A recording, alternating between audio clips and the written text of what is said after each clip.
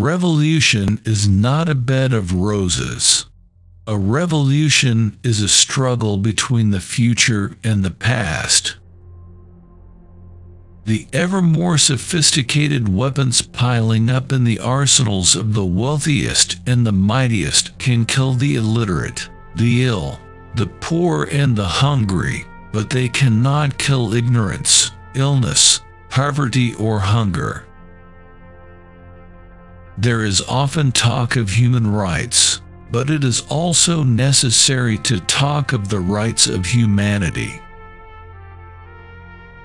Why should some people walk barefoot, so that others can travel in luxurious cars? Why should some live for 35 years, so that others can live for 70 years?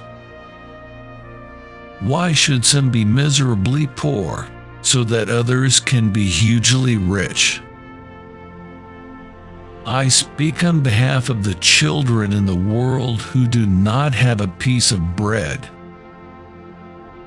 I speak on the behalf of the sick who have no medicine, of those whose rights to life and human dignity have been denied.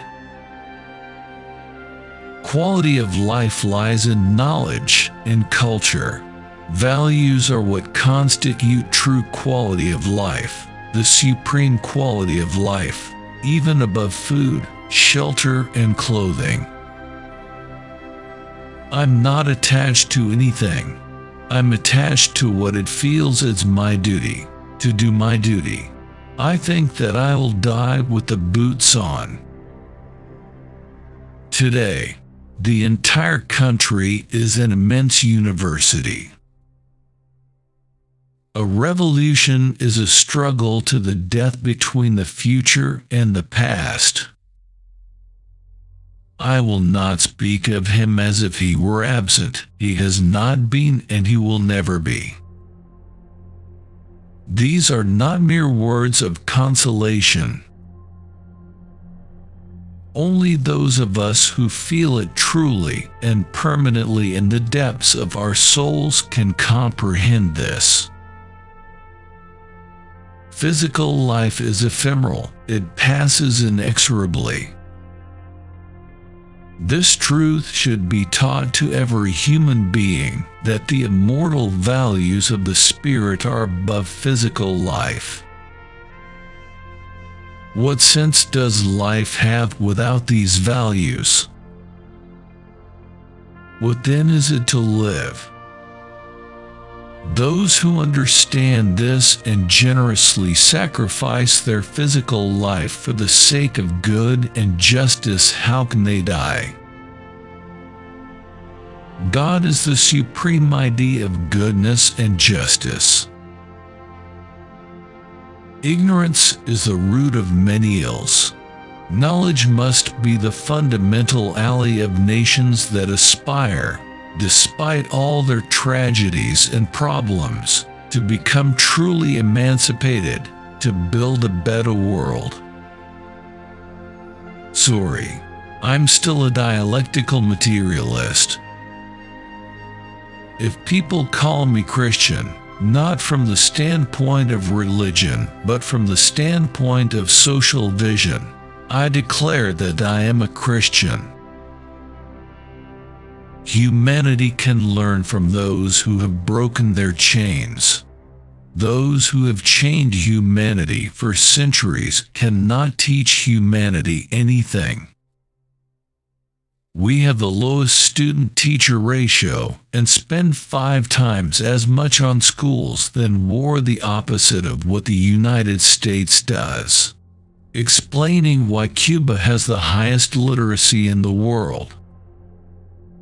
The fact is, when men carry the same ideals in their hearts, nothing can isolate them, neither prison walls nor the sod of cemeteries.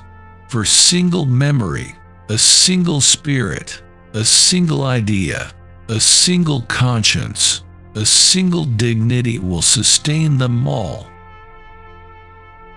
The solutions put forth by imperialism are the quintessence of simplicity, When they speak of the problems of population and birth, they are in no way moved by concepts related to the interests of the family or of society. Just when science and technology are making incredible advances in all fields, they resort to technology to suppress revolutions and ask the help of science to prevent population growth.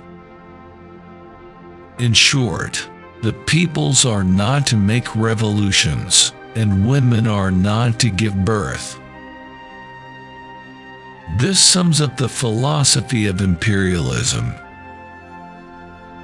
I know that imprisonment will be harder for me than it has ever been for anyone, filled with cowardly threats and hideous cruelty.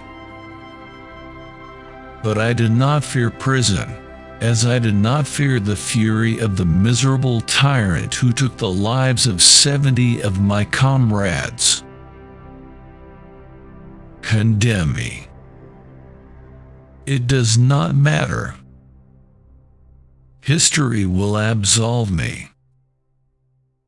To the accusation that Cuba wants to export its revolution, we reply, revolutions are not exported, they are made by the people. A revolution is not a bed of roses. Today you cannot talk about a United Nations system.